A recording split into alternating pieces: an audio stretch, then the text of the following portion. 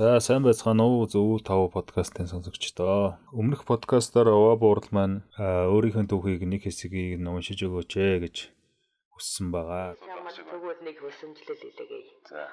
Чи тэгвэл надаа энэ хуудас хүртэл дараа нэг өөрийнхөө хоолоогоор уншаад юу яриад байгааг нэг баримжаа өгч өгтөө. Энэ хүртэл. Энэ Хабул хаан гэдэг эхлэх хүртэл. За, одоо юу дараа юу? Дараа.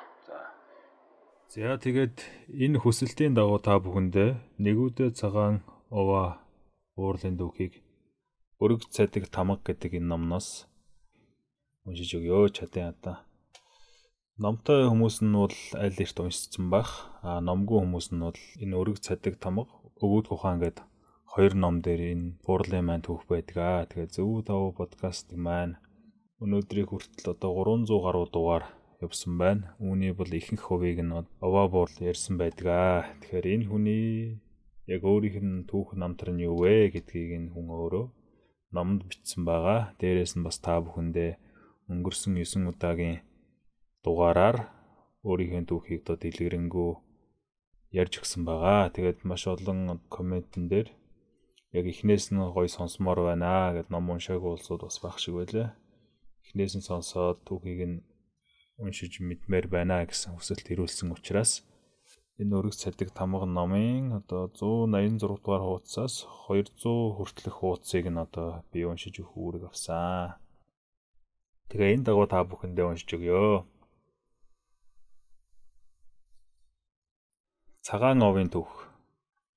Хамаг Монголын хаан Хабул байсан цаг үед чонос гарвлын нэгэн айлын бяцхан хүү эцэг эхтэй эрхлэн өсөж хураг ишигтэй тоглон наадан амьдран суудаг байжээ. Нэгэн өдөр хайртай хэн сурганыхнуудыг хар хэрээ тоншиж орхисонд хүү ихэд харамсан уйлж хэрээнээс үс авахаар модонд орших үүрийг нь олж авираад өндгийг нь газар уурлан шидлэв. Гэтэл олон хар хэрээнүүд гуаагчин ирж түүн рүү довтлон далавчаараа цохилж хушуугаараа тоншилж сарвуугаараа уран дайрсаар хүүг модноос унгааж нэг нүдийг нь сох тоншчихж гин. Хүү нүдээ дарж арайхийн уйлан чарлад зүгтсаар гэртээ ороход ээж нь сандарч дэвдэн тэврээд домч руу яаран одлоо. Гэвч домчих хүртэл ихээ холзойтой байлаа. Домчинд мороор 3 өдөр явж хүрэхэд цаг алдснаас болж хүүгийн нэг нүд харалган болсон байв. Хэрээнд тоншуулсан нүдний ухархайд өт арзганаж халуунд гоожих идэ аврал үгийг сануулна. Нэг нүд нь сохорч өвчлснөөс нөгөө нүдэнд ч нөлөөлөн хүү юм харж чадхаа болив гинэ. Хүүгийн эцэг их хурмстын элчийг гутааруун иймэн бээр болов гэж ихэд зэмлэвч сохорсон үрээ хараад энэлж шаналхын дээдээр өмөлцөж байв. Хүүний дүү энэн үгийг сонордоод хэрээ баярлуулбал хараа орд дийлнэ гэж итгэн мах өмдөс өгч хэрээ баярлуулвч ахаа бээр хараа ис орвоо. Сохорсон хүүгийн эцэг эртэд хааны цэрэгт хорчин байсан бөгөөд нэгэн отгийн жаа байжээ. Гэтэл нэгэн дайнаар түүний цэргүүд ихэнх нь өргөдсөнд гуниг харуусал тээснээс дайны айдас ихтэй. Цэргүүдээ дайнд алдсны дараа эцэг нь цэргээс оргон говь руу цөөн бүлээрээ зүхтэн нүүж адуулах болсон гин. Дайнд түүний том хөвүүд нь ч үгүй болж сэтгэлийн гутралд орон байсан ч нас ахмаг болсон хойноо хоорондоо 2 хаврын зөрүүтэй хөвүүдтэй болж баяр хөөр хайр инрэл дүүрэн амьдарч эхэлжээ. Гэтэл ах хөвөн нь томоогүй зангаасаа болоод ийн сохор болсонд эцэг их нь ихэд энэлэн шаналж цуутай бүхий л домчийг бараадаж сурагтай бүхий л шидэнд очивч тусыг ис олсон бөлгөө. Хэрээнд нүдээ тоншуулан хараагүй болсон хүүгээ 9 хавартай болоход эцэг их нь өтөлж буй бид хүүгээ насаараа тижээж барамгүй. Хөөмн амиа зогоож амьдрч сураг гэд хонхтон отогт хурдан удмын адуута хүргэж өгсөн аж. Хонхтон отог хэмээх нь эртэд дайнд бэртэж гэмтсэн цэргүүдийн авилгын отгоор байгуулагджээ. мөч юугаа тасдуулсан тулалдах чадвараа алдсан цэргүүдийг эмнэн домнож амьдрах уяа чадамжит болох гэж каучин өртөөхөө буюу чаужин өртөөхөө ноёны санаа юугаар байгуулагдаж цаашлаад эмнэхүүд суурилсан чадамжийн отог болохоор хөхүүлэгдэж байжээ. Эдий зорилтод отогт мөчин тасарсан гэмтэж бэртсэн цэргээс гадна цус ойртсон гэмтэл согогтой хүнд өвчин тахалд нэрвдэгчдээс амьд үлдсэн ардуудыг чуулуулан ангаан домнон. Отог овогтоо хэвийн хүн шиг амьдрах чадваргүй тахир дутуу согогтой нэгнийг хонхтон отогтой аван бэрхтээгээ нийцэн амьдрах уяад сургадаг. Гэвч тэднийг дайны цагт хүн бамбай мөлхүүлийн цэргийн салаанд өгнө. Энэ отгийн цэрэг нь дэлбэрэх сагс барин хэрэм хүртэл гүгээд хамт дэлбэрч үхэх гол үүрэгтэй. Мөнөө ил цэргүүд өөрийн биеийн хамтаар хартны ихэс түшмэд жанжид чадалтан хороох даалгавартай. Иймд ил хүн бамбай мөлхүүлийг хинээ бэрш ядуу гэж гоочлохгүй, бядуу гэж доромжлохгүй, ахуй бүлийг нь ч дайрн төрмийлэлгүй, оцлон дээрэмдэлгүй аж төрдөг байж. Хэрвээ бусад отгууд хонхтнуудыг өдөж турхирах аваас амиа хамт өргөх дэрлээч нар тул эмээтгэж цэрвэцгэн. Эдий далд санаат өнгөлн далдлалтай отогт үрээ аваачиж өгөөд байгаагаа үрдээ сайн сайхныг сансан эцэг нь даанч мэдсэнгүй. Ард түмний дунд хонхтон нь ариун олон домч олон бөө шидтэнтэй гэдгээрээ алдартай. Гэвчиг угтаа дайны ам зэвсэг бүтээх төрийн нэгэн хар нууцт отог байв. Хонхтны ардыг дэрлэн өөхөгч гэдгийг бултаар мэдвч хэрхэнтэй дэрлэн өөхөгч буй болдгийг эс гадарлана. Сохор хөвөн отогт очиод эцэг эхийн хамтаар амьдрахгүйг мэдээд эцэг их минь намайг хаялаа. Эрхэт тэнгэрт ч би хэрэгэн үгүй. Энэ хөрсtöд амьдрах утга алгах. Эрлэг минь намайг таал гэд хүү уйлан амиа хорлчих гээд жил хэртээ хонхтон отгийнхныг зовоож гин. Аргаа барсан хонхтны ноён эцгийг нь дуудуулан адуугаа аваа хүүхдээ ав гэж гин. Гэр бүлийнх нь нэрвэ. Эцэг их нь ноёнтой уулзах зуур дүүн ахаа хоёулаа нүдээ боож тоглоё гэжээ. Дүүтэйгээ тоглох зуураа сохор хүү. Амьдрал бол сохор тоглоом юм байна гэдгийг ойлгон цаашид би энэ амьдралаар сохор наадъя. Дүүдээ төв учруулахгүй. Эцэг ихээ шаналуулж зовоохгүйгээд гэртээ харихаа болж хонхтон отогт үлдэхээр шийджээ. Хонхтон отгийн ноён зээ чи үлдэн хэмээвэл энэ бүрхээг дүүртэл элс хийгээд 10 хуруугаал атгаж элс авчирч дүүрэг. Бүрхээ гэдэг нь одоогийнхоор айрыг эсгдэг 100 литр орчмын савыг хэлдэг юм байна. За тэгээ энд элс дүүргээд чадах аваас чамайг үлдээе. Чадамгүй бол явж өгтөхвэ. Эцгээ шаналуулан уйлуулж ихээ гансран зовоо. Дүүдээ зүхүүлж түмэндээ атлагдаж хэрэг газаргүй сүнс бол жалга дагах гүйдэл болж аянчин айлгаж амьдртугай. Ад зэтгэр болтугай гэж. Хүү энэ үгнээс айж агшин гараад газар тэмтчин чармаан байж элс олов. Атгаж ирээд бүрхээр тийхэд чимэхээр элс нэмэгдэж чилээж орхиж гин. Эцэг нь өмөлзөөд хөдлөх гэхэд их нь хамжаад туслах гэхэд отгийн ноён хориглож хүүгийнхээ чадамжийг хар гэж ятгав.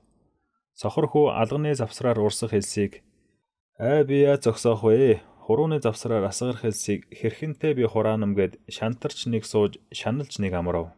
Биеэ хөнгөлж элсэн дээр шээхэд багсарсан элс баригдаж гин. Эндээс ухаан олсон тэрээр элс норгон бөмбөйлгөж түүнийгээ зөөсөөр бүрхээгийн талаар болоход отгийн ноён ихэд цаашаа магтаад зээ өдий болоход би чамайг үнэлнэ. Одоо боломж чи бууж өгсөнгүй. Ухаан зарж өөрийгөө дайчлав. Нэгэнтээ хүмүүн төвчээр гархан атгасаар дүүргдэг нэжгээд олныг би ажирлаа. Гэвчиг чи салаагаар урсах амьдрал мэт элсийг тогтоохыг хичээн ухаан зарж цөөн ухаантны урыг гаргаж чадсанд чамайг би ихэд тооно. Хөвөн чи амьдралд ухаан зарамгүй бол энэ л элс лугаа адил салаагаар урсаа тогтохгүй. Ур ухаанд шамдаж хараад хүмүүнээс илүү зүтгэн байж өөрийгөө дүүргэхийг чи сая оллоо гэв. Хөвөн энэ үгийг ихэд бишрээд хонхтонд үлдэв. Сохор хөвөн хонхтны ноёныг хормойлж түүний үгээр бүхнийг дүүргэхийг хичээн аж төрсөн ч ижил сохортон лугаан адил алганы мэдрэмж өгөө тул атгаал барай сурсангүй. Бусад сохортон лугаан адил нэгтэн бай бус учир урд үйч бас урсангүй. Арга дутахдаа отгийн ноён сохор хүүг дуулж, хөгжим мэгшиглүүлж, найр цэнгүүлж, наадам хөтөл цур гэхэд цариг солгоо хоолой соноргүй дүүнг чихэн тусыг ис олов. Байх ухаанаа барсан ноён үлгэрч болтохой цээжилж, дэмчийн хөг багшийн цээж бол гэжээ. Үүнээс цааш сурах зүйл өгүүн тул хөвүүн ихэд хичээн дэмж бүхний айлтхыг цээжилж, багш бүхний заахыг сонордож цээж болохоор хичээв. Ийн хөвүүн үг өгүүлэхийн эрдэмд шамдаж эхэлжээ. Гэвч хонхотонд харь хэлтэн өгөө тул хөвүүний хүсэмжлэх харь хэлний сурлага дутсаар л байв. Хараагүй өрөст тэмцэлт үүлээс дутаах хэв шинжтэй ч сохор хүү олдмол сохор болоод ч тэрөө өөрийгөө сохор гэдгээ исхолон барилдан ноцолдох дуртайн дээр зэр зэвсэг ихэнтэй сонирхно. Урчин дархтын хийдэг утаа тавигч, тесрэгч, галт шороо зэргийг ихэнтэй сонирхож хэрхэн уралдгийг танихыг хичээхэд сохор хүн үүнийг сурдгүй юм аа гэд урчуу түүний гадуурхан шоглоод өтөг бууц зөөлөхөөс өөрийг хийлэгдэггүй байв. Эдээд хүү шарлахвч өтөг бууцаар юухан хийдгийг ихэнтэй гайхан шинжиж явсаар галт шороо хийхэд өтөг бууц нэн ихээр хэрэгтэй болохыг ухав. Энэ ухааныг олсон хүү өтөг бууцыг хялбар олох гэж явуулын бууцлагчийг өөрийн үеийн уран нарийн нөхдөөрөө хийлгэжээ. Тус бууцлагч нь биеэр туулахад эв тухтай үнэр танарч үгүй хаач чирээд явдаг сүүх адил байв. Эхэндээ отгийнхан сониучирхан шоглон хэргэлдэг байвч аанаа дадаж хөвүүнийг сохор аргалчин гэж хочлох болов. Бууцлагчдаа цуглуулсан өтгөө хүү шатагч шорооны урчинд өгч хариуд нь өөрт хэрэгтэй амттан бурам олж иддэг байлаа. Хүү олсон бурамаа согтуу алдарт залуу отчид өгч сархад олж аван түүнийг салах очид хөвөөнд өгч арилжуулан зоос болгоод түүгээрээ алт мөнгө авна.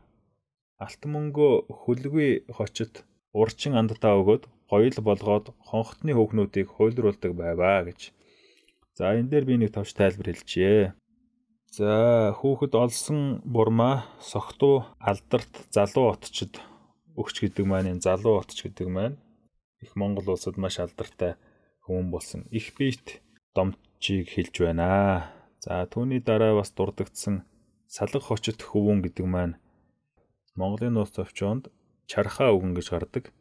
Чанаа дэдэс нэртэй гуталчин тийм алдартай бас нэгэн хөвүүн байна. Тэр хүмүүний одоо хүүхэд нь Менлэг эцэг гэж одоо Монголын нууц товчоонд гардаг. Ийм хоёр одоо түүхэн хүмүүсээс энэ гарч байгаа шүү гэдгийг манайхан ихэнх нь мэдж байгаа бах. Тэгээ мэдгүй нэгэнд нь бас тайлбар хийчихье. Хүн бүхэн ном уншаагүй байх. За тэгээ хонхотны хүүхнүүдийг хуйлруулдаг байваа гэсэн. Тэгээд гэхдээ хөвүүд хонхотны охтыг зүсэр бус гээд хилийн ойр ургуу дотог руу нэвчин охид ирэхийг хичээвч ургуу дотогт охид цөөт тул алт мөнгө алдар нэр хөвөлзөх байрын отог руу очиж гоёлоо арилжах болжээ. Тэр ахуйд Мэнэн байрын ноёны хинц хүүхэн хочит хөвүүн эдийн өрсийг тоож нийлэн зэнгэлдэх болвоо. Хонхотны хөвүүд ингэж дүрсгүүтэх болсонд хонхотны ноён ихэд уурсаж тус тусгаар байлгахын тулд өтөр түргэн овог отгууд руу хөөж уулахар болов. Ийн хонхотонд үлдсэн сохор хүү тэндээ 18 нас хүртэл энэ мэт олон зүйлийг хийж сурсан бөлгөө. За энд аянгат удганы тайлбар орсон байна. Аянгат удган таны яриад байгаа наад хочтонгуудыг чинь би таньдаг болохоор илэх хөшгөн байна. Ямар сонирхолтой юм бэ? Согтуун домчийн судрыг ярьж өгсөн их биетэйс бидтэй. Тэгээд тийм хар залуугаасаа архичин байсан юм уу? Салга гэдэг нь Монгол товчоон түүхийн тайлалд тодломж хийж өгч байсан чанаа буюу чархаа дэдс бидтэй. Хүүхэн хочид чинь хар бихий дэдс шүү дээ. Яана одоо илэг хөшлөө. Одоо нэг л их алдартай сүртэй дээдсүүд нэртэй онгодууд буугаад надад хичээл заагаад л судар бичүүлээд байгаа бидтэй. Архичин 8-ачд байсан юм уу? Та нар ч одоо юу болоод байгаа юм? Яаж амьдраад байна? Нэрээ би энэ тухай яагаад бодоогүй юм бол та нар ч бас хүн байсан, хүүхэд байсан гэдгийг. Тийм багаасаа та нар найз байсан болохоор одоо ч бие биенээгээд чирэлцээд байдаг юм уу?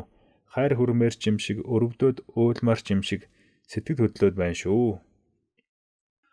Оваа буурал. Нарийн учрыг чи сонсноо? Согтуугийн их нь хонхтон отогт домч учраас өвчтөн зовлонтонгоо үзээд ажиллахад ихтэй туслан эм ургамал болон сархтан тан их биет бэлддэг байсан юм аа. Үнэн дээр бол арх нэрж тан хийдэг учраас л биенээс нь нэвширтэл арх үнэртэй согтуу гэж хочийг залуу домч хүртсэн байхгүй юу? Өөрөө ихээр тэгж согтууран хэрэглэхгүй. Там бэлджил байнга арх нэрхээр үнэр нь нэвширчихгүй юу да. Чиний төсөөлөд байгаа уугаад унаад байдаг архичин бус арх нэрхэд чихэр их хэрэгтэй. Чихэрнээс хөрөнгө гаргаж авдаг. Түүнтэй сохор хүү анх танилцсан учрлыг ярьё. За тэгээд аргалчин сохор хүү өөрөө идээд илүү гарсан ихээ чихэртэй болцоход түүнийгээ охид хүүхнүүдэд өгөөд ялгарна үсттэй. Гэтэл согтуу хүү тааралдаад чи ийм ойрхон арвинтай бурам хаанаас олоод байна? Надад нэгийг өгөөч гэхэд сохор хүү үнгүү өгмгүй гэж. Согтуу хүү надад арх байна. Чи надад чихрээр арилчих гээд анх танилцж гин. Сохор аргалчин хүү тэр үед арх гэдгийг нэг ширхгээр л боддог байсан. Ингээ чи надад хамгийн сайн архинасаа нэгийг өгчих. Би чам чихрээрээ өгье гэв. Гэтэл согтуу хүү юм бодож тэнгэр ширтээд хэсэг байснаа хамгийн сайн арх гэж үхэлд хүргэх арх уу гэж асуужээ. Аргалчин сохор хүү юу арх уугаад үхнэ гэж юу? Согтуу хүү тийм ээ, шоргоожноос гаргасан архийг уувал үхнэ. Чи амиа игүүтэх гэж байгаа юм уу? Тэгвэл би туслая. Аргалчин хүү би яасан гэж амиа игүүтгэн гэж. Согтуу хүү чи сохор юм чин амиа игүүтгэж л таараа. Би чам туслая. Харамсалтай би чамаас нэг л удаа бурам авах юм байна да. Аргалчин хүү би бэр отгийн ноёны дээлтэй төрсөн хөвөн гэж явдаг. Сархад ууж үзээгүй. Хатуу дэгэнд өссөн билээ. Иймтээс өндөр дэгээс салж өргөн удам амьдралыг харддаггүй юм гэхэд амталж үзье гэж сэтгэнэм. Согтуу хүү за тэгвэл би чамд үхэхээс бусад архийг амсуулж үзүүлье. Би чамд амтлуулах төдий л өгнө. Согтуулах төдий өгөхгүй. Чи харин надад бурам өгөөрэй гэж дагуулan явлаа.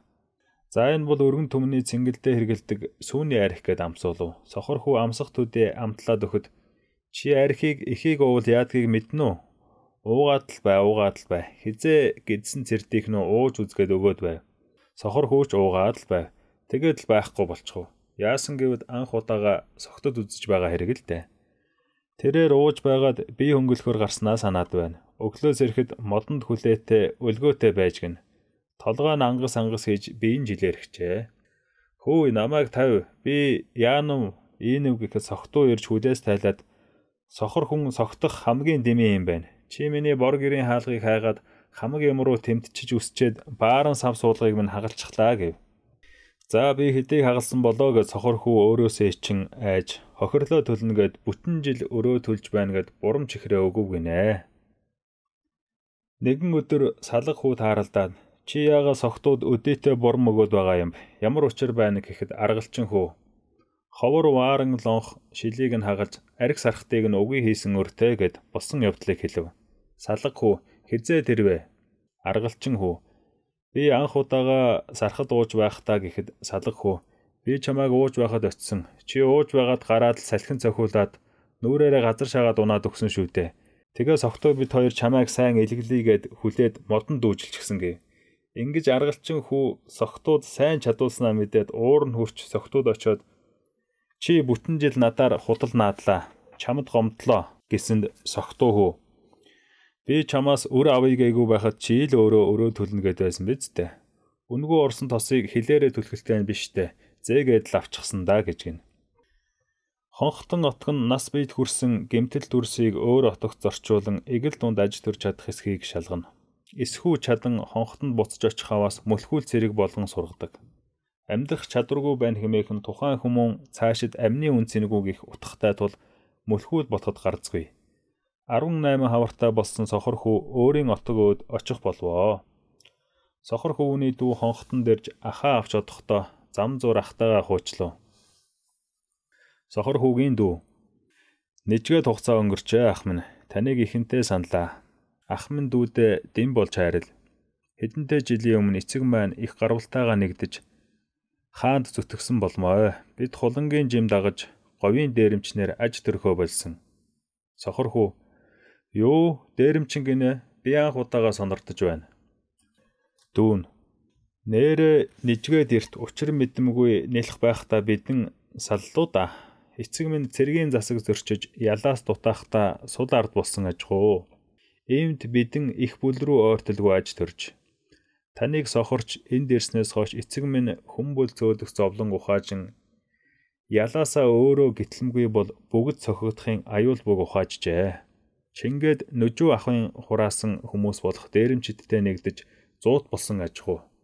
Эцэг адгуулах адуугаа олз болгоод нүжүү ахын отог бүрийн мэдээг ачаад их отогт нийлэх явдалд ойртох гэж хичээж байв. Гэвчиг нүжүү ах хэл цөмөрөн орж ан авлаж байхдаа урд хартны отоонд орж цохигдсон бид говьоос дутаах болов.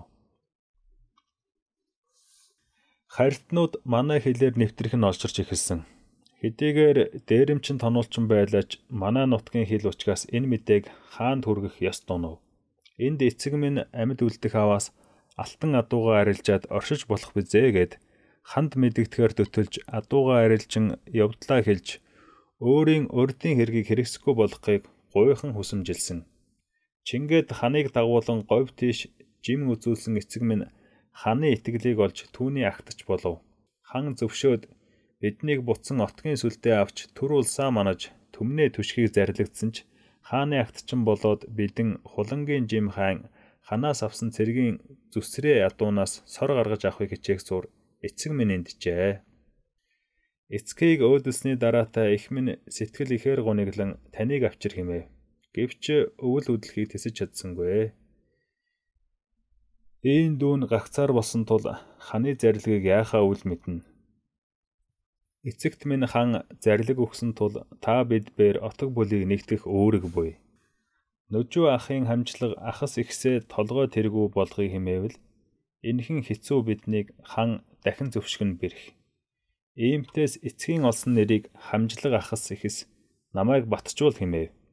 Бид хүчээ өргөж эцгийн чин санааг дүүргэн гэсэн ч 20 хавраа тоолоогүй хондны яс дүүрээгүй би хэрхэнтэй билээ.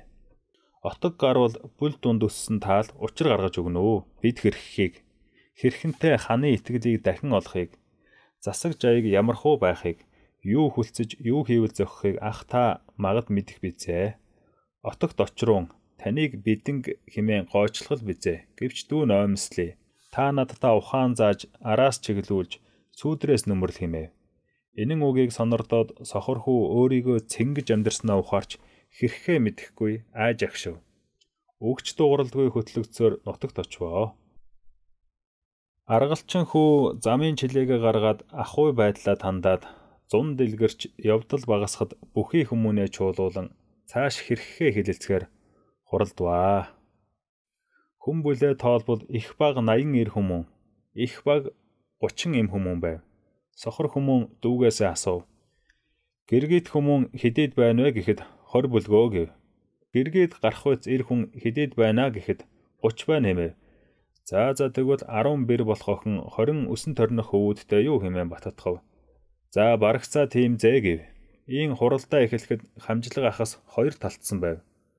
Хөгшин голдуу баг нэгж хааныг дагаж засагт багтан явъё гэв. Эдэр залуус болох нэжгээд нь нутаг сэлэн олд юу хэмээжээ. Өчгийг асууваас ужиж явдлын өр аривантай мануусыг хинээ бэрч бүлдээ хамаарахгүй сүлдэндээ багтаахгүй. Мөн бид чөлөөт амьдралаа хайж чадамгүй гэж байхан тэр. Энэ учигт толгой эрвээс 2 хүмүүн байхыг ажив. Бүрээ гэргийн үгүй ээж. Энэл сөөхий дээр сэжин матхан аргалчин хүү. Бид хүүхэн хөнгүүгээр яахан амьдрна. Ингэр даарч элэг цуцна. Ямар тач их бүл ойртоод дарвин дутаасан ч бай, дэмнүүлэн тэтгүүлсэн ч бай, охид хүүхэн олж биеэ нөмргсүү, сэтгэлээ дүүргсүү гэж ятхав. Эдийн үг хялбар төгөв. Их отогт ойртохын тулд бид ямар ч аймаг отгийн барих засгийг ухах учиртай. Засгийг хэвшүүлвээс маага бид ард думдаа хэсэгч болтугай нийцэж чадна. Удаахнаа бид болж өгвөл зэвсэг хүчин ихтэй отог бараадаж зэвсгийн эрдмээ хүчжүүлж ахсах элдэн олж харух сумаа гаргах хэрэгтэй. Тийм аваас цаашид айх аюул юм. Аргалчны энэ үгийг нь бүл ардууд ухаглан хөлцөх болвоо. Хэдий оновчд үгийг хэлсэн ч нас баг сохор тулалдах чадваргүйгээс болж хүн биш тул бусадтай харилцах боломж үгүй рүү. Иймтээс дүүгээ удирдагч, толгойлогч болгон сургахаар дэмч багш нараас сонирдсон бүхнээ ярьж заахыг хичээв. Гэвч сохор хүү дүүдээ засаг ярихад дүү хүү удалгүй хорхирч эхэлдэг. Сохор хүү дүүдээ ур ухааны тухай ярьж эхлэхэд удалгүй шав гэд юм зажлах дуу сонсогдно. Сохор хүү дүүдээ ахвь гэр бүл ярьж эхлэхэд удалгүй хүүхэнтэй хэрхэн янаг амраг болох тухай асуултыг л ариунтай тавьж эхэлнэ. Энд сохор хүү өөрөө хүүхэн тэрвэрч үзээгөө тул ичин дууга хураахаж. Сохор хүү өөрийн хамгийн муу сурсан биеэр үлдэж чадахгүй дайн тулаан, түүнийг удирдах аравтын жаа, зуутын дарга, мянгатын жанжны тухай ярьж өгөхөд дүүн ихэд шохоорхон арвин асуулт асууч дэмч багш нарын ярьснаас хэтэрдэггүй байв. Учир нь сохор хүү газрын зураг дээрх зурлан яриаг харж байгаагүй учраас төсөөлөл байсангүй. Иймээс ч тодорхой ойлголт төрүүлж чадахгүй зөвхөн цээжснээ л ярьж өгч. Цүүц тулаан гих мэт учир мэдэмгүй үгсийн учгийг дүү хүү ухалгүй ихэд гундавч ахынхаа хэлсэн ярьсан зүйлсийг нь адууга хураахтаа туршиж ойлгохыг ихэнтэй эрмэлздэг байлаа. Намар үдэлэхэд дүү отгийн өвлийн эдж бэлдэх ан авалгаанд явахдаа ахынхаа юуны тухай ярьсныг биеэр туршиж ухаарснаар авалгаанд ахас ихэс хамжилгаа дагуулж цэргийн сургуулилт хийлгэн их олз хишгтээ эрэхтэй ахас ихэст нэрийг хүртсэн байв. Ийн нэгэнтэй жил өнгөрөхөд даруй их отогт нэгдсэн дээргих ахас ихсийн үг хүчжиж дүүгийн бусдыг татах итгэлийн хүч хурц болж чигчирч эхэлвэ. Ах дүү хоёрыг баг залуу гэж голохын оронд тэтгээд амьдралаа дээшлүүлэх их бодол нь илт ажиглагдах болов. Сохор хүү адуу авд явсан эрсийн хойгоор хүүхэн хүүхдүүдтэй үлдэн үлгэр ярьж өгдөг байв. Ийхүү дүүгийн нэр эрсэд мандаж ахын нэр эмсэд мандах болвоо. Энд сохор хүү нэг учгийг санан эмсийн үгээр эрсийн толгойг атгах гэх сурлагыг саналаа. Ийхүү эмс хүүхнүүдэд итгэвтэйгээр дэмч багш нарын хэлсэн ярьсан бүхнээс чадахынхаа хэрээр зааж эхэлжээ. За энд аянга дудууны тайлбар яриа орж ирсэн байна. Яасан хөөрхөн юм бэ энэ ах дүү хоёр чинь? Сохор хүү сайн багш болсон байна да.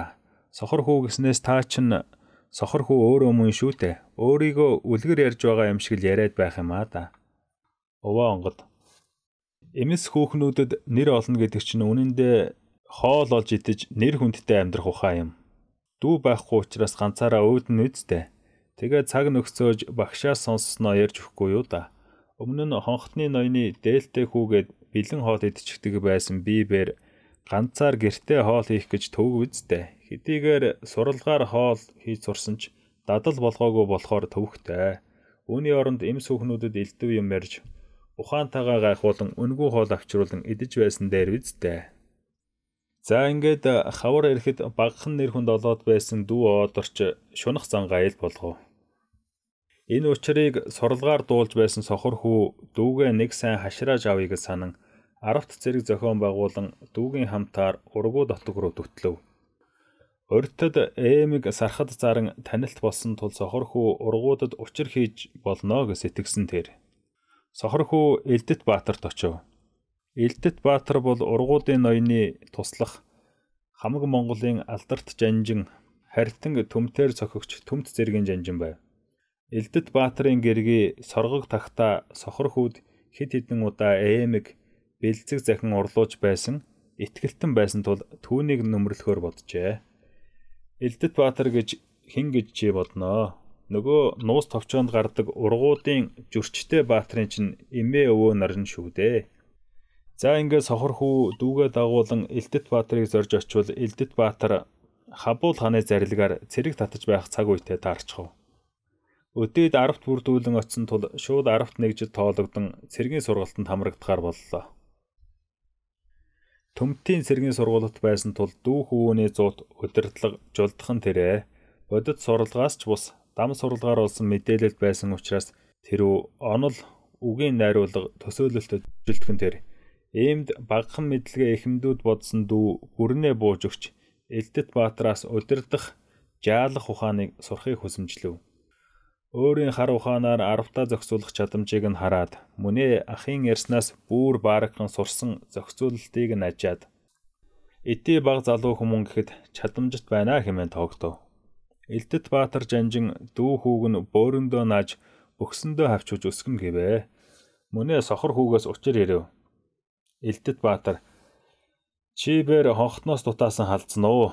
Өдөртөд бусармаг үгсийг балмад балчирт чи зааж өгвүү гэв. Сохор хүү айж ичин агшиж зээ буруут заасан бол өршөөн засаж хайрал. Биеийг минь та хороосгоо. Дүүг минь л үлдээж хайрал гэж ойлон хашгичин гуйхад Элдэт Баатар бүдүүн бар гинэгээд за яахав чи бас миний унгас үнэртэж яв. Үгэнд чинь хүч дутаж, ухаанд чинь хий дутаж, урд чинь барьц дутаж дээ. Салхи үнэрлэж үгээ хурцал. Миний тоосонд дарагд. Танаа их баг утгыг би даасуу. Эмс ирсээ дагуулаад ир. Гэвчиг урд ялын цагаатгалд өргөл өгтвэ. Өргөхийг би мэдий гэв. Дүүхүү ахаа та хүлцэж хайрал. Бид их баг дээрмийн жимих төр түмнээс дутааж явлаа. Гим байгаа цайруулахад бие байвч эд баймгүй. Сүдсэн гэрт билээ. Сөргөө хувцастан билээ бид. Элдэт Баатар мэдэм зажимз тэглээгээд тэнгэрийг нулимноо. Нуугтлаагээд газрыг туйлно. Авар юу гэвэл шийдэлт хүр. Эдий цөст үгүй бол миний тос үгүй. Дүүхүү энэ биенээс минь авна химээвэл боломж хэмээн өчгөд Элдэт Баатар нүүрэн арьсаа өгөөт тэгвэл боломж гэхэн тэрэ. Дүүхүү юуны учир нүүрний арьс өгнө гэж хэмээхэд Элдэт Баатар төрийн өмнө нүүргүү үсттэй, түмний өмнө чившиг үсттэй. Наад нүүрний арьс чинь чамд ямар хэрэгтэй юм гэв. Тэнд сохор хүү үг мөшгөн Элдэт Баатар минь өршөөж хайрал. Эхнэр хүүхэнд нүүр хэрэгтэй. Эдэр бийд нүүргүүгээр хэрхэнтэй илгээ бүлээ цүүлхв. Гэзэгтэн олон зээ. Та бидний үсийг ав. Энэ бидний ялын тэмдэг болог гэв. Элдэт Баатар шившгээ өөрнө гэвэл надад юугаа өгөх нь хамаагүй. Эрт цагаас хөхөл боох гэзэг ихэс язгуур гарвалтайг эрт өвөг дэдстэйг илтгэж явсан тул тэдний нэрийг гутаан сүлдээ буулгасан та нарт маага зохин бизээ гэж зөвшөөрөв. Энэ үгийг 10-таа хэлэлцээд мөнөө их ангаар Элдэт Баатарын эд хавыг биширсэн залуу эдэр хөвүүд тэд биднийг тоож биднийг өргөн гэвэл яасан ч боломж гэж зөвшөв. Ингээд тавтыг явуулан бүл ардууд руугаа мэдээ хүргэхээр болвоо. Аянгат удхан өөртөө ирээд дээрэм хийхэ болчиход байхад энэ Элдэт Баатар чинь яасан өнгөрөө амтан бэ? Тэмээ буурлаа. Ямар зөвүүн үгтэй юм бэ? Өдөөд байгаа мó яагаад байгаа юм? Уур хүрчлээ байна. Оваа буурал. Говийн нүжүү Бухагийн нүжит ардууд тэр үедээ нүүдэлчид даяар их алдартай дээрмийн бүлэг учраас ял хялбар ангижирсангүй. Харахгүй шүү дээ. Харийн болон Монгол нь хамаагүй бүгдийг нь дээрэмдэг байсан юм ч нэ гэж байна. За ингээд Элдэт Баатар дээрмийн бүлийн бүхий л ирсийн үсийг хусан цээжний ил өргөх төр өөрийн ардаас хизээдэж дээрэм исхийн гэж шивж хаяв. Энэ тангаргаасаа нэцэр бол өөрийн гараар хөнөөн гэж зээ хийв. Ингээд сохор хүүгийн ээлж ирэхэд сохор агаатал халдсан агаатал тамхтай намайг хинээбээр тооноо. Би дээрэм гэдэг үгийг мэдвч эсхүү хийж чадна. Хулгай гэдгийг мэдвч эсхүү хийж ажирлаа.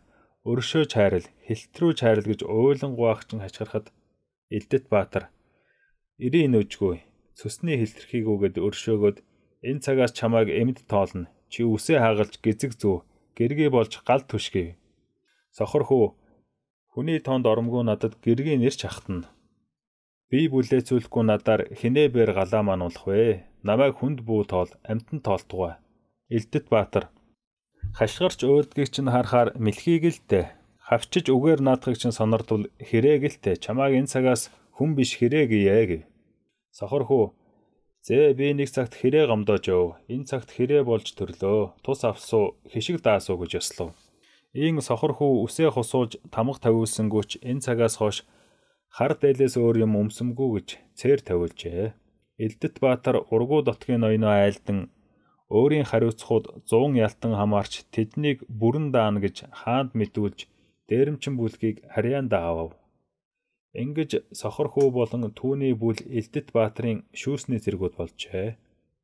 Элдэт Баатар дүү хөвөнд "Миний сүүдрийг алдамгүй гიშг, уг бүрийг тогтоо, унгас бүрийг тоол" гэж айлдаад сохор хүүд хандан "Өнрийг минь алдамгүй даг, унтахад хүртэл хажууд байж, дэр бол, нуруу умааж, ухамгүй бол шулуун асуу.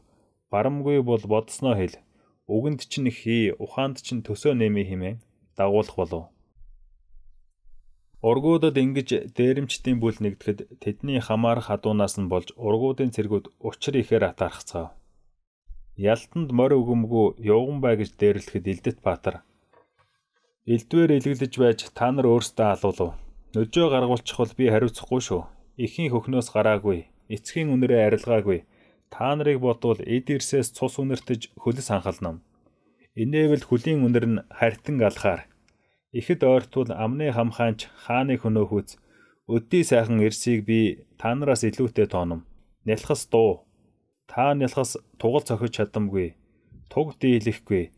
Жадандаа дарагдаж үнэндээ хугарах босуу. Ийм агаатал морь та нарт ямар хэрэг байна? Чирэгдэх бөөзөө. Эд морьд болбоос чонон хүнстэй, махан тижээлтэй, эзнээ эддэг, ижлээ хацдаг, чөтгөрийн унлаг, адын хүлэг. Иймд та нялхас сүүдэртэн ч бүү ойрт. Сэг болон өхөл миний буруу бус. Унах битгий хэл эмээл тохож чадамгүй та нар их санаагаа ав гэж зэмэлэхэд түүний үг нь няцарсан ургуудын цэрэг эрс юу бэрч ис дуграв. Илдэт Баатар дүү хөвүүнийг дуудан Балмад балчир чамд жавраас халахлах нарнаас нөмөрлөх оромж байна уу гэж асуув. Дүү. Зэ бид эрт цагаас эцгээ даган ил сонхоолж амьдраад уджээ. Тийм гэр баймгүй. Гэргит ахас арис ясаар хийсэн орцог оромж буй гэв. Илдэт Баатар. За тэгвэл говийн таруух чамд гэр олж өгнө. Гэхдээ чи миний үгийг ух. Эртэн чадалтан харихын тулд байлддаг юм. Ялахын тулд бус. Харих гэргүй бол өгөхөд хялбар. Шарах эдэнч хүнд ам тавин бөөзэй. Бэрхийн цагт сүг биеинд сүнс холбогч нь инээж үлдсэн гэргий эрхэмлэж эрхэлсэн үрс голомтын зоог байхгүй. Иймд харих гэрээ харах ханаа олон байж дайнд явнаа хөө гэв. Дүү, эд үгээ надад гэр бүтээн гэвэл нэм бэрхээ хэрхэх вэ гэв. Илдэт Баатар. 5 хурдан удмын адуу чи надад өгнө. Чингис Хаанаас хэрххийг би чамд үзүүлв. Хилээд юу хийн? Дүү, зээ боломж. Ингээд дүүн сорлож азрах өгөх гэхэд сохорхоо. Мунхгүй чи, моноггүй чи, дутаахад хурд хэрэгтэй, амьдрахад адуу хэрэгтэй.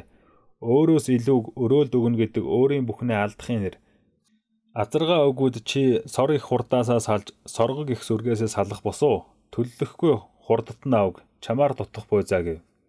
Дүү, ахын өмхий дотроо, миний өмхий гаднаа. Таны зөв буйзаа гэв. Чингээ 5 адуугаас мууг сорлож аваачиж өгөв. Илдэт Баатар адууг аваад мангуу дотог руу сохор хүү дүүгийнх нь хамтаар айлчлваа. Илдэт Баатар мангуудын тавлжин ноёнд очин зээ тавлжин минь ээ, чи бид төрхийг зэрэгсэж, тулалдахыг зэрэгсэж, өтлөхийг зэрэгцэв. Над нэг тус хүрэг. Бибээр хөвүүнээ алдаад гуниж хөхрөхтний жамаас хазайсан нэгэн. Тэнэж явсаар хөвүүнээ оллоо. Гэвчиг хөвүү минь төөрч төржээ. Насан өтлөхөд миний суу алдар энэ биеэр нь эцэслэх гэж авч тэнгэр намаа гэвэлээ. Тэнэж төрсөн хөвүү минь ирж хайсаар эцгээ олоод ирэв. Төөрсөн сүнс түүнийгээ тэтгэхийг би хүснэм. Ялтны гэрт төрж ялтан болжээ тэр минь. Нөөлгөмж өгвүүгээр амьдрч ис чадна. Иймд түүнийхээ бүхнийг бариад чамаас учир ирье. Би урд нь хуралдаад Баарины ноёны хүзүүг хазаад нэргүү болсон. Иймд Баарины ноёноос эсгийг гож ис чадна. Чи нүүрт тул надад тус хүрэг. Өөрийн нэрээр эд адуусаар эсгээ олж өгнө бизээ. Манай отог явдал удаант гэд хонилдоггүй чи мэднэ. Танаа отогч мөнэ ээжил. Хонд нь ариун байран бүлгөө. Учир холбож өг хэмээ. Тавлжин ноён чиний хөвүүн тэгээд аль нь ямбтэй. Юунд чи шүлэнгтнэв. Хааны хөвүүнийг чи стоож хатамжлах ухаанаа зааж өгөөгүй босуу. Энэ бие эрдмэ хоохоолон өхнө гэсэн босуу. Таалсан хөвүүнийг чинь харъя. Танхилтан байхаваас тусламгүй. Тахилтан байхаваас тусалж юу гэв. Илдэт Баатар дүү хөвүүнийг тавлжин ноёнтой барилдахыг хүсв. Тэд барилдаад дүү хөвүүн тавлжин ноёныг тэнгэр ширтүүлж хайжээ. Тавлжин ноён эдийн хаварт төдий хүчтэн байхыг би л мэдэмгүй. Мөнэ чиний хөвүүн бизээ. Эхнэрийн хормоноос чинь төрөөгүйч игнэгт ижил төрж. Чамааг өвлөх хөвүүн тоост орчинд байгааг үзээд би баяслаа. Тусал юу? Ийн тавлжин ноён 5 адууг байранд хүргээд 50 өрхийн эсгий олж ургуудад авчирв. Сурганы 4 адуугаар 50 эсгээ олсон ч өөрөө нэгийг нь олгойлсон гэдэг. Тавалжин ноён болвоос Монголын нуус товчоонд гарах хуйлдэр сэцний өвөө бүлгөө. Аянгат удган ямар хөөрхөн юм бэ? Инээд хүрээд байх юм.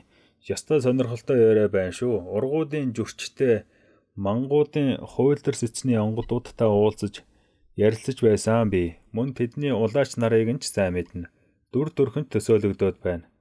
Илэг хөшгөн байна. Цааш нь хурдан яриараа буурламнэ. За ингээд дүүх өвөн Элдэт Баатрын учгийг ихэд бишрэн та юу гагц надад бус бүлд минь өрх гэр бэлдэн бэ гэхэд Элдэт Баатар зэ би 80 хүүнтэй билээ. Өрх тусгаарлуулах нь эцгийн үүрэг гэхэд сохор хүү гайхан та үнэхээр хүүнгүү гэж үү?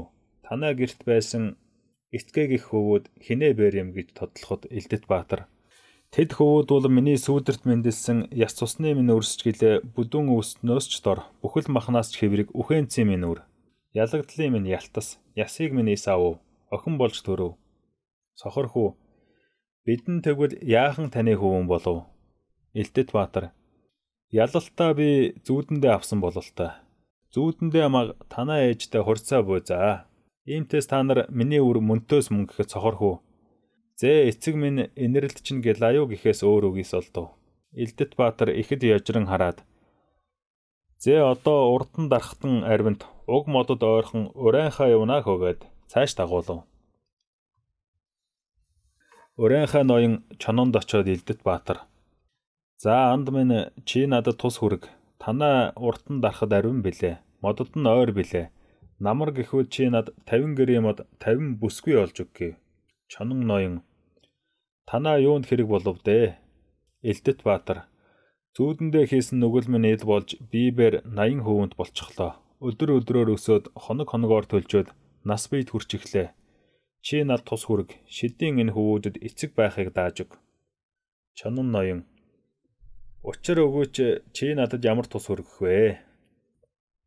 Элдэт Баатар би чамайг сайн өвөө болгож өгье. Чи охтынхон ууган хөвүүдийг ав. Үлдснээ би авъя. Чонон ноён юуны учир чи надад хөвүүд санал болгов. Бибээр хүлгийн сайн эдийн дээдийг арилжаанд авна. Гэвч чи гажуу зүйл айлдав. Ямар санаа байна? Элдэт Баатар урайхаа та ард 3 төмөдтэй авч 3 төмөн эмстэй босуу. Нясалхад үхэж шившгэлдэг босуу. Хүч нэм юу гэж бодов? Чонон ноён 50 эмс надаас гарамгүй. Татвар эмсийн 20 охин чи ав. Намартаа хуримлё. Амын ёсороо эрд хүрх үед миний охтын хөвүүдийг манд харьяалуулж би өөрийн отгын дор авна гэдгийг бүү мартахгүй. Элдэт Баатар за би хамагтай сайн хонжоо хэлэхэд чи хошногоор гойжуулж байна уу? Энэ надад сайн. Би хөвүүдээ ургуудтай авч хүч нэмнэ. Харин чи 50 гэр 20 охин гэдэг болцлоосоо бүү буцтахгүй. Би шонхорлож хаанд мэдэгдэм цэмэв. Сохор хүү гайхшран харих зуур асуурав. Бид тэгээд нэг дор 20 хурим хийх юм уу? Миний ихнэр хэн гэдгийг ч мэдэмгүй суунуу гэхэд Элдэт Баатар ургийн гэрээ хэлцлээ.